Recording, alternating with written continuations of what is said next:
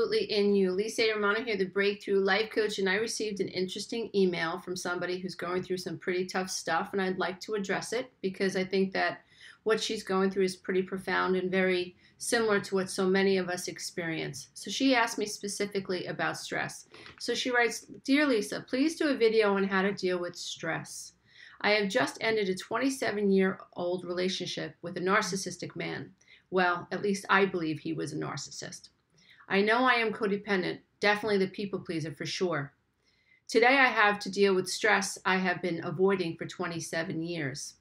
How can I manage my new life on my own?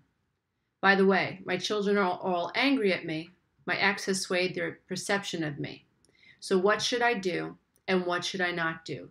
Sincerely, Clara." So thank you so much, Clara, for writing me. I totally get it. You know, when we're codependent, living below the veil, and we don't understand that we are people pleasing, and our people pleasing is our way of avoiding stress. What do I mean by that? And so when we are children and we come from dysfunctional homes and we are taught that our feelings don't matter, what we learn to do is minimize ourselves and we tone ourselves down so we can avoid future stress. We know that if we act out, we know that if we cry, we know that if we express ourselves, there's going to be hell to pay. There's going to be additional stress. So one of the ways that we as children learn to deal with our stress is by avoiding getting the big people or the adults in our lives upset. Because if they get upset, we're going to feel more stress. So it's a way we've learned to manage our emotions and to manage what's happening outside of us as children. The problem is, in our unconsciousness, we continue to recreate this pattern in our adult lives. And so we attract people who are not the healthiest, and we begin to recreate this dynamic. And we are people pleasers in our marriages, in our friendships, at work, you name it. We're just people pleasers. And we don't realize that we've attracted people who cause us stress, you know? And we're also managing that stress the same way we did as children, by toning ourselves down, by minimizing ourselves, by not telling our truth. We don't know how to deal with our truth because it's too stressful. We don't have those coping skills. So if we don't have those coping skills, we just don't go there. We just do what we've always done, which is we minimize ourselves. So I made a short list of 6 things that I think you should do, Clara, and 6 things that I don't think you should do. So what I do think you should, let's start with the don'ts, okay? When we're trying to deal with stress, we have to understand that we have placed these demands on ourselves.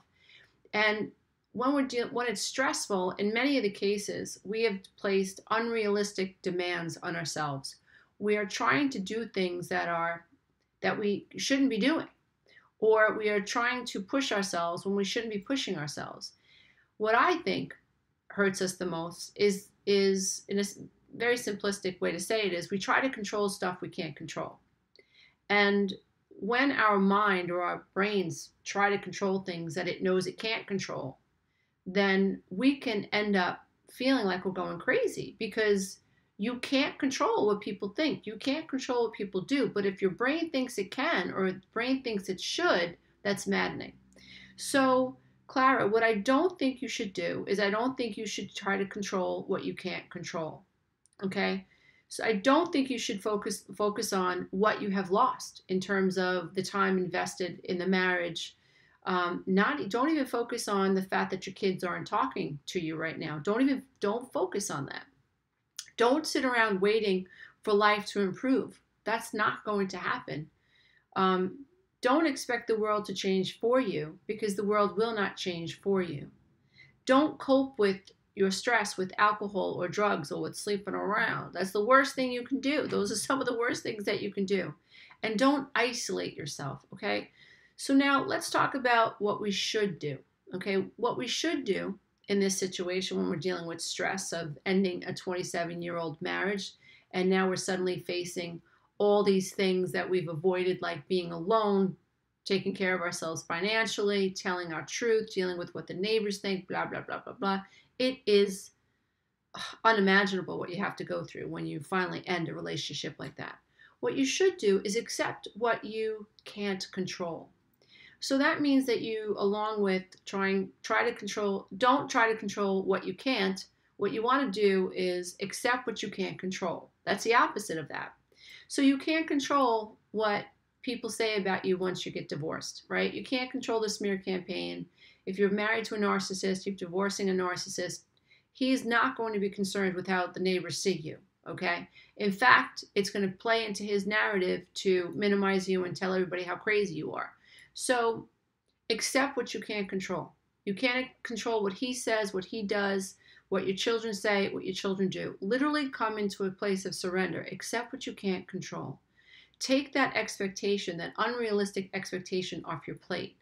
Let your brain, your body, your soul, and your spirit being know that you can't control those things. Literally let that reality sink in. I can't control those things. Give your brain a break.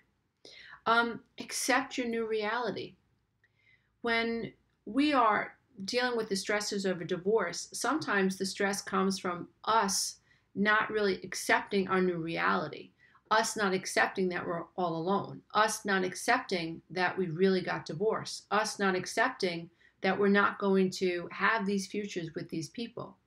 So accept your new reality, even if it sucks. So if part of your new reality, Clara, I'm so sorry, dear one, but I believe it'll get better. The less stressed you are and the more you realize what you can control versus what you can't. If your children aren't speaking to you right now, you have to come into alignment with that reality. You have to accept that reality. And remember, that's something that you can't control. So if you want to know how to cope with stress, then you have to very clearly identify what you can and you cannot control. So come into alignment and acceptance of your new reality, which includes your children not speaking to you right now, you being estranged from your children. Just accept it. It is what it is for now. Accept your children have a right to their own emotions. It's very difficult. A lot of us are stressed out because we don't understand that we don't think about it deeply enough, and we really don't look at it head on. What happens is we get caught up thinking that other people should like us, or our feelings are hurt because people don't, or we feel misunderstood.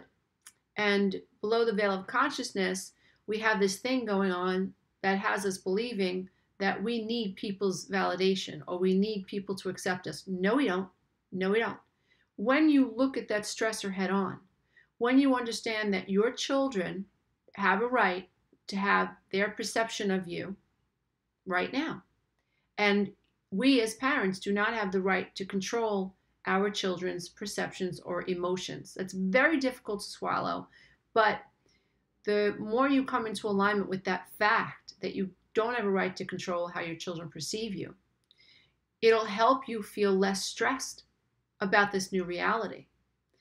And we have to appreciate that our children have a right to their own emotional experience, even if it is not a true reality of us, even if it is completely in conflict to how we want our children to see us.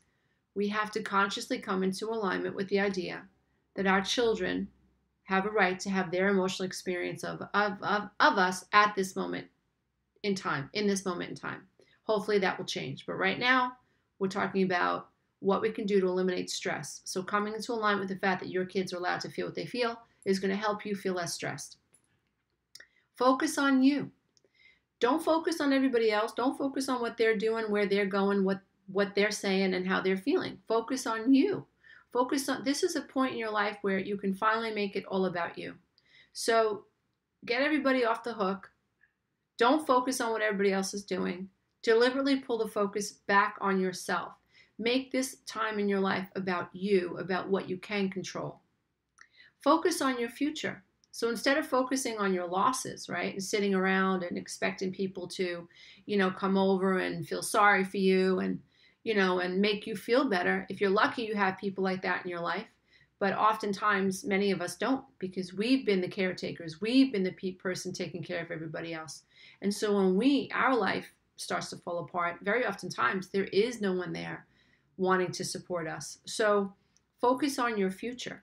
That is where your power is. Focus on your goals. Focus on your dreams. Focus about moving ahead. Literally every single day, focus on you. Focus on moving ahead. And exercise, right? So exercise is a great way to help eliminate stress in your life. So there's a lot of static energy that gets built up in the body when we are ruminating over things we can't control, when we are facing fears that we've always been afraid of having to deal with, and suddenly we're dealing with them, like the fear of being alone. Meditating. Meditation helps slow down the mental chatter. This is another thing that you can do, Clara, now that you find yourself on this new stressful path. So coping with exercise and meditation versus alcohol and, drugs or caffeine or sex, with just random people, things like that are just going to make matters worse. So find healthy coping skills, okay? And also, instead of isolating yourself, reach out for support.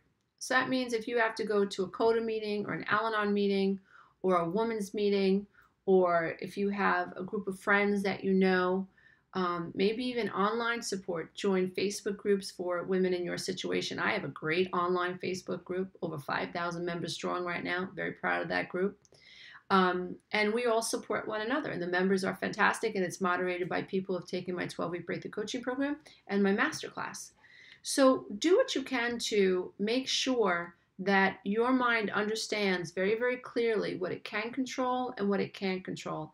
I cannot tell you how miraculous that line of thought can be when you are going through a new life experience, which is a life-changing experience like a divorce. So oftentimes stress is coming from us thinking that we should be controlling things that we don't have a right to control. And so, Clara, I hope this video has helped you get clear about what you can control, what you can't control, and about some of the things you can do to help you deal with stress, and some of the things that you should avoid doing as you undergo these amazing life changes, which I believe will help you find your authentic self and become the person that you are meant to be. So good for you, Clara. I know this is a tough time in your life, but as someone who's been there, I really respect your ability to move ahead, and to face these challenges head on. Thank you so much for writing me.